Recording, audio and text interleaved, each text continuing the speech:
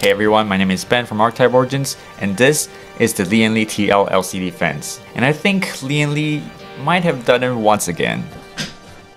Happy New Year everyone, this is our first long form video in the year of 2024. And today we're going to be doing a review for the fence that caught a lot of attention in the PC building community, and they are the Lian Li TL LCD fence. So, let's go over some of its key features, and I will explore some of the details and concerns I have for this fence with you guys. So be sure to stick till the end because we got a lot to cover.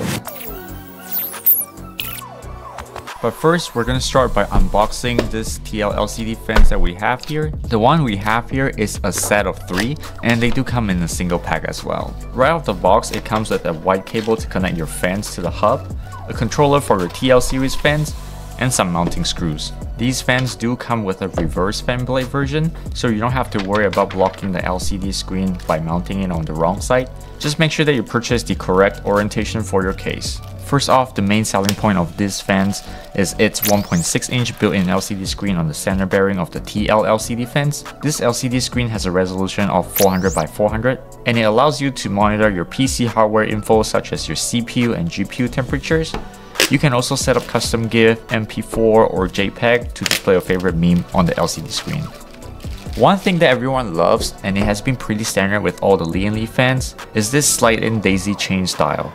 You probably already know this, but all the Lian Li fans are super easy to install, and you only need one cable for a single chain that consists of 3 Lian Li fans. This is super great for cable management, and it really makes building a PC a lot easier. And the overall look of your PC is just super neat and tidy with these daisy chain style fans. Sorry Corsair. Another feature is this removable rubber cover for the TL fans. These rubber covers act as a nice touch to the aesthetic of these fans if you plan to mount these fans onto a radiator, and you can just pop them off, screw the screws, and cover them back on with these rubber covers. Super clean, I'm a big fan of this feature. Now let's talk about the installation of these fans. Since it can get pretty confusing if this is your first time using a Lian Li controller for your system, there are 4 different cables that connect to the controller: the PWM fan cable, the ARGB cable, the USB 2.0 cable, and a 6-pin PCIe cable, which is pretty new, but we're gonna get into that in a bit. We only use the L-Connect software to control the RGB and fan speed of the Lian Li fans, so I always ended up removing the ARGB and the PWM fan cables. To connect the fans, first plug in the USB 2.0 cable to your USB 2.0 header on your motherboard, locate your 8-pin PCIe cable, and then plug in the 6-pin PCIe cable onto your 8-pin cable. If you're using an Nvidia RTX 30 series or AMD GPUs, these fans might not be the best choice for you. Reason for that is because your GPU might take up all the PCIe cable on your power supply, leaving you no more extra PCIe cable to power your controller, unlike the older model that's using SATA for power. Make sure you check with your PSU and make sure you have enough cables for that. Now, I know a lot of you guys are probably comparing the TL LCD fence to the SL Infinity fence that they have launched before. Aside from the screens, what are the differences in terms of build quality and performance for these fans? Well, we're about to find out. Lian Li also made some improvements to the SL Infinity lighting by making the Infinity RGB effect bigger, and it now touches the frame. The TL series fans are also slightly thicker compared to the SL Infinity. I think this increases the airflow and overall performance for the fans.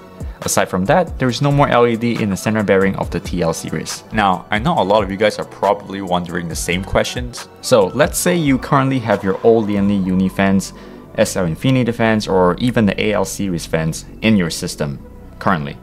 And you are wondering, can the Lian Li SL Infinity or the old Lian Li Uni fan hub support the TL LCD fans?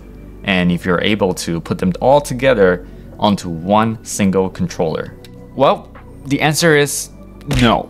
The TL LCD hub only supports the TL LCD fans and the TL fans. They are not cross-compatible.